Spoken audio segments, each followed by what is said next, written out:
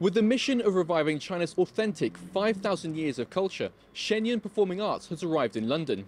The performance tours to some 150 cities across the world each year and is often described as a divine experience that leaves the audience feeling uplifted and inspired. And here at the Hammersmith Apollo, this is what they had to say. It was absolutely amazing, beautiful. It really spoke to my soul. It touches that part of you that you sometimes have to put aside in day-to-day work. But I just forgot myself in the beauty of it all. It was just absolutely amazing. I'm so happy I came. I thought it was really, really good. I thought the performances were incredibly dynamic, acrobatic, and just very graceful as well. I think entrancing in a way, you know, you're just quite captivated by watching them. There are things to learn: humanity, compassion, things that are very touching, and things that we find in almost every society, but this is put in the Chinese framework. China's traditional culture has been suppressed and almost lost under communist rule.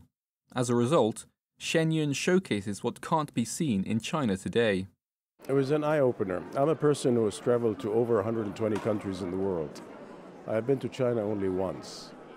But today I think I was transformed into a whole different framework of thinking about China. I believe that with this such an great art performance, what people can share energy among others, and it is like raising self-confidence, raising consciousness of people who can watch such a show.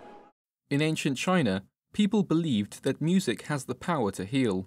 This is something we don't see in today's world, especially in healthcare. It's more about pills and medication, and you can't really fix the spirit with medication, but with music and performance you can.